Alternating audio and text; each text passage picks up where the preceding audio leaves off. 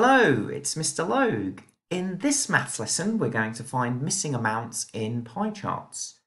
As you probably remember from other lessons on pie charts are usually used to show us data. Sometimes a question might have some of the data, but some of it might be missing.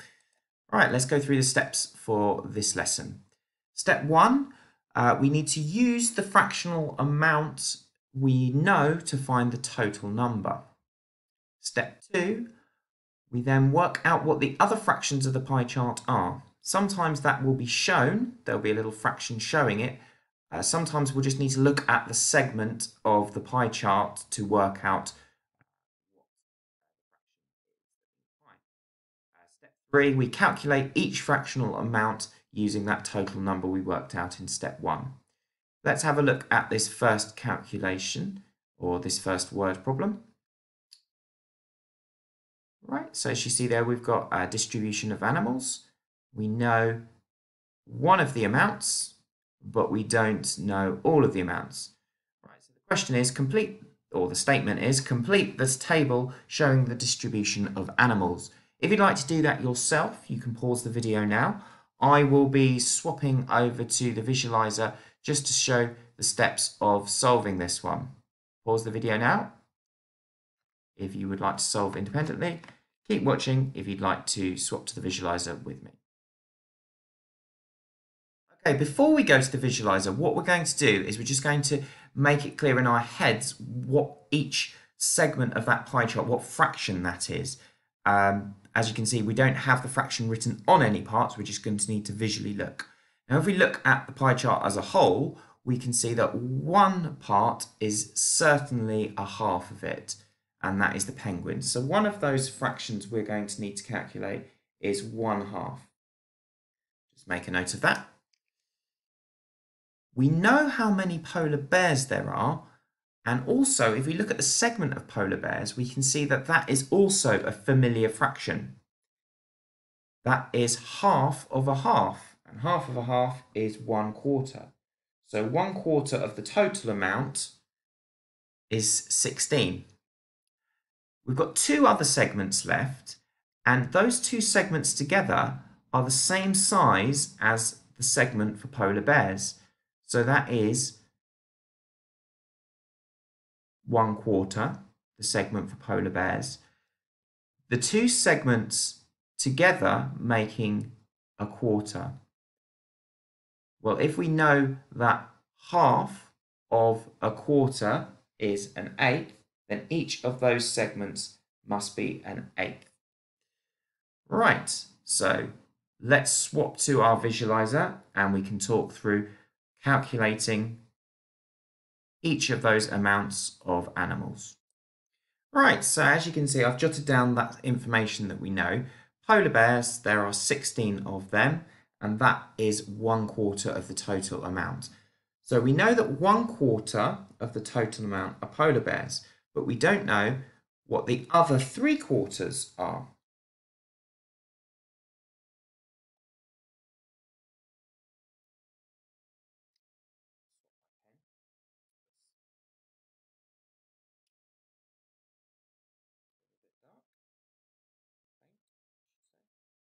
Three-quarters. So we need to find the remaining 3/4. Well, if 1/4 is 16,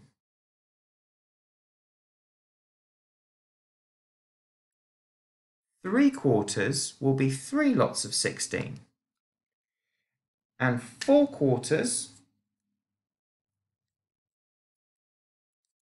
is the total amount. So that will be 4 lots of 16. 4 times 16. 2 times 16 is 32. So 4 times 16 must be 64. The total amount of animals is 64.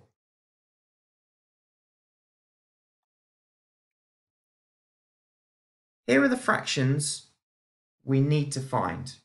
We already know that 1/4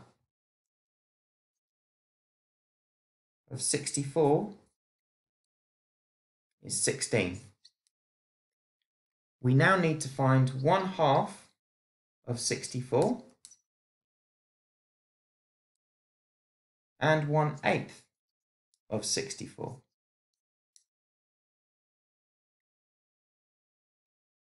Well, if we half 64, we get 32.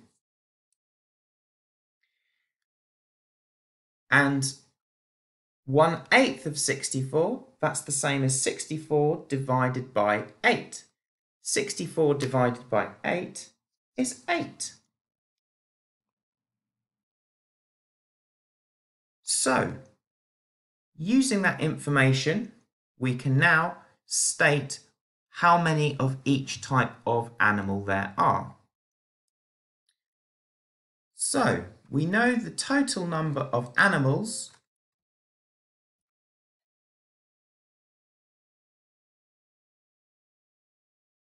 is 64. 1/8 of them are jaguars. 1/8 of 64 is 8. Also 1/8 of them are llamas. 1/8 of 64 is 8. Half of them are penguins. Half of 64 is 32.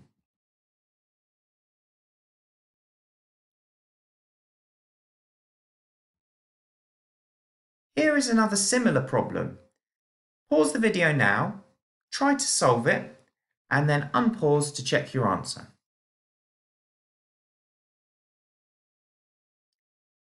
Here comes the answer.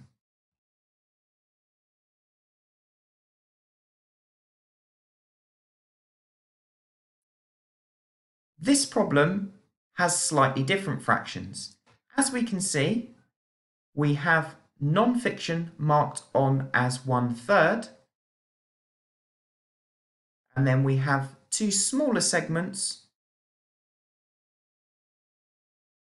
which we need to work out what those fractions are. Pause the video now, try to solve it. Answers will come up in a moment.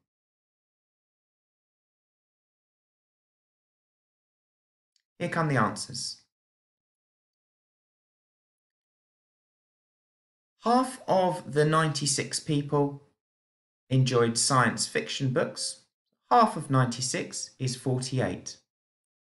1/3 of the people enjoyed non-fiction books.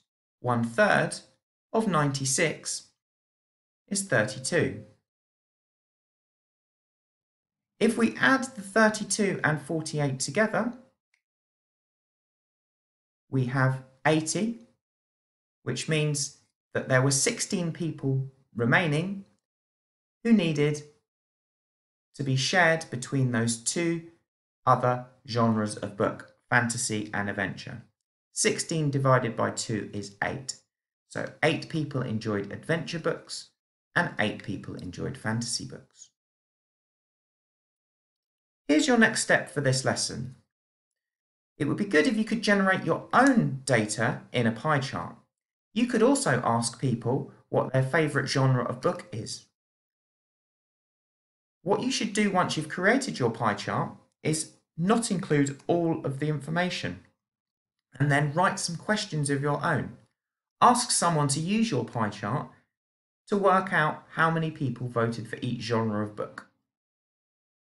Hopefully you've enjoyed this lesson. If you have any questions, please let me know. Bye for now.